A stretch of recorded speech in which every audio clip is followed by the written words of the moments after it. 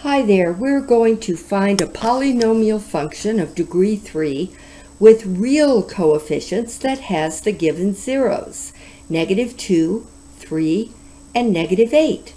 So what I'm going to do is use the factor theorem and create factors x minus -2, x minus 3, and x minus -8. I'll multiply these three factors together and get this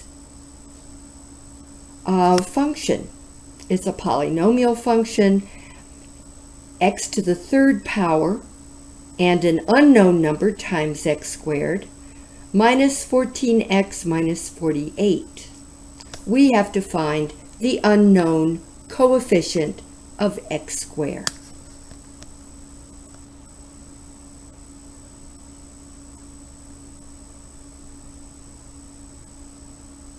Notice that I'm going to FOIL the last two factors. It's just easier that way, I think. So I'll have parentheses x plus 2 times bracket x squared plus 8x minus 3x minus 24 bracket closed. I'll combine my like terms. That will give me parentheses x plus 2 times parentheses x squared plus 5x minus 24. Now I'll multiply the binomial x plus 2 times the trinomial x squared plus 5x minus 24. And the strategy I'll use will be to take the binomial x plus 2 and multiply it by each of the terms in the trinomial. So I'll have x squared times x plus 2 plus 5x times x plus 2 minus 24 times x plus 2. I'm going to multiply those together.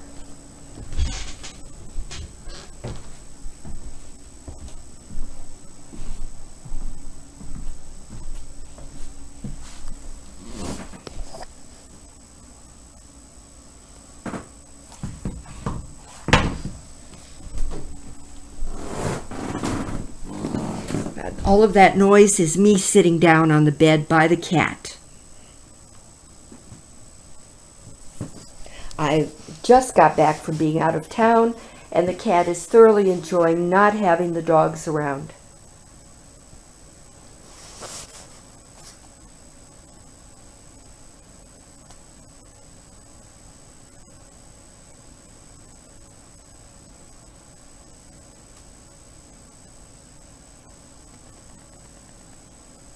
Aha! Now we know what the mystery number is. See how if you patiently go step by step, you can get the answer. This number will be 7. All right, now write a polynomial function in standard form with real coefficients whose zeros include 5, 9i, and -9i. Again, we're going to use the factor theorem. We're going to multiply the factors together, and we will get the resultant cubic polynomial. So I'm going to multiply x minus 5 times x plus 9i times x minus 9i.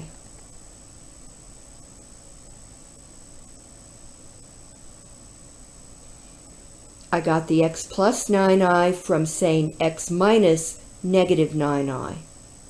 Now I'm going to take the factor x minus 5 and I'm going to multiply it by the FOIL of x plus 9i times x minus 9i.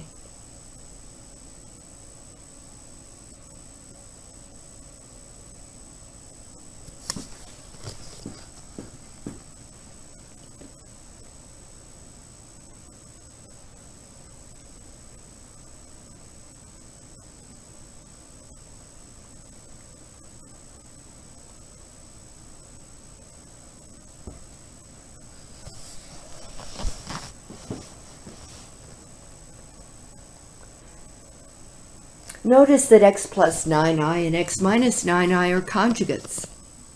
So when I multiply them, I get the difference of two squares.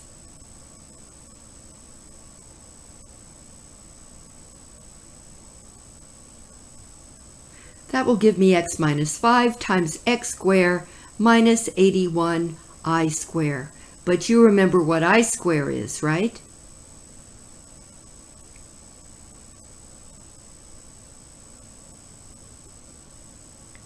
That will be x squared minus 81 times negative 1.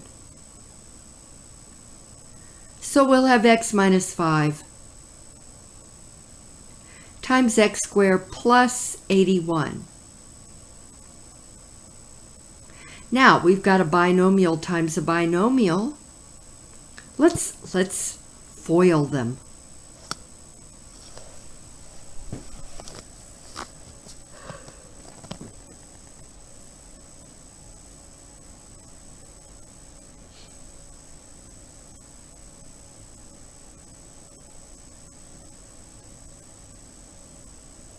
And as I gather my like terms together, we will have x to the third minus 5x squared plus 81x minus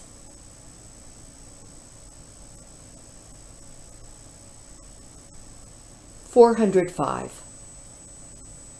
And that's going to be my answer.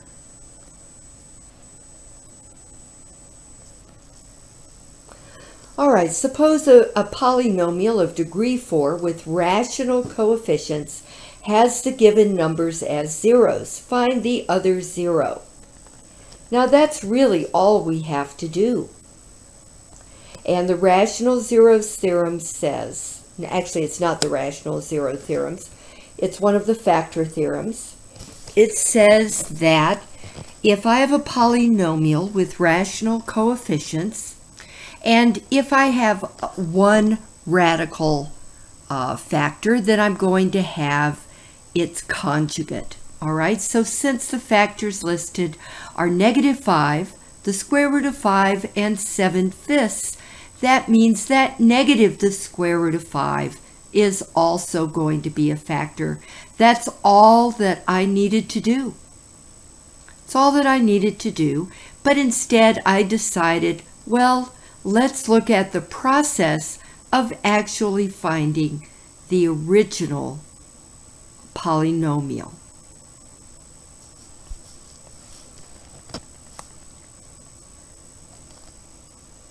And so I went to a lot more trouble than I needed to go to. But I knew you would find it interesting.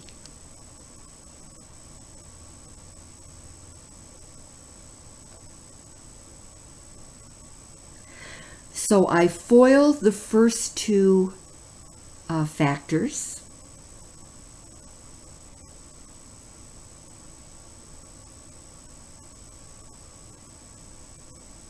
And I FOIL the second two factors, which in this case is very easy.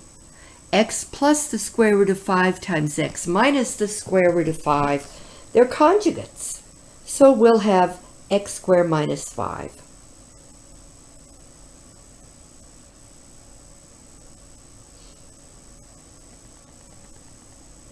Now, if you have your calculator with you, you can easily calculate what negative 7/5 x plus 5x is. I chose to do it by hand because I didn't have a calculator handy.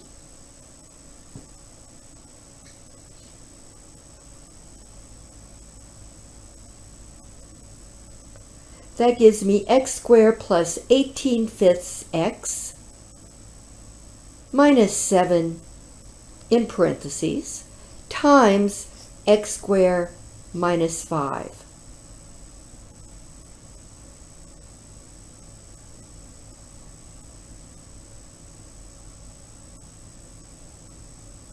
And now I'm going to multiply them. So I'll have x squared times x squared minus 5 plus 18/5 x times x squared minus 5 minus 7 times x squared minus 5.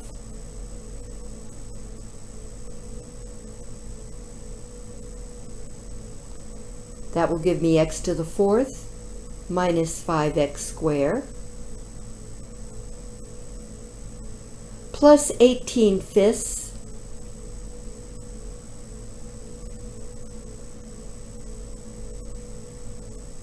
x to the 3rd minus 18x because the 5's cancel minus 7x squared plus 35. Now combine like terms.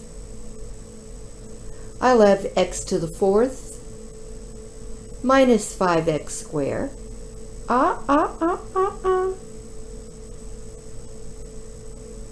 plus 18/5 x to the 3rd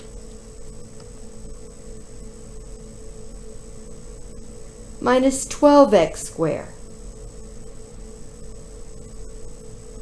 minus 18x plus 35.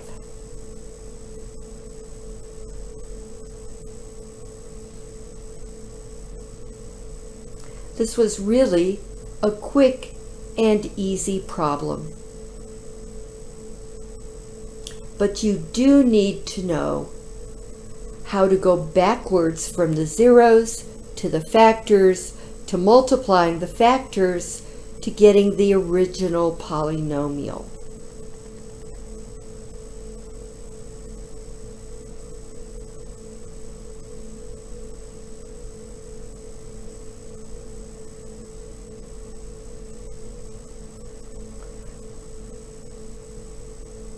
What does this say? I'm writing a note at the end.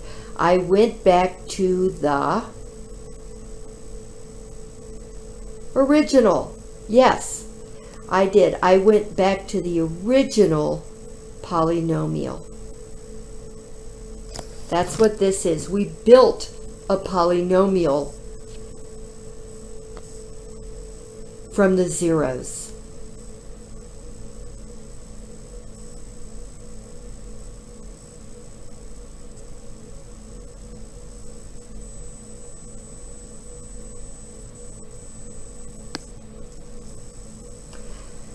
Now we're going to do it again, only this time, look at this. We have one complex number and one radical factor right there.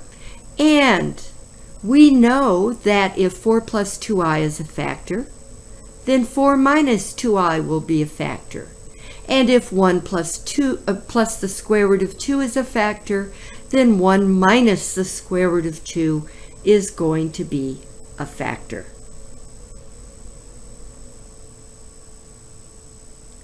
But I decided I would do this. I would help you find the original polynomial. Because I had to do this when I was in college algebra. I had to go backwards from a problem like this and do exactly what I'm doing now. And it's actually very interesting. There are some tricks that speed it up.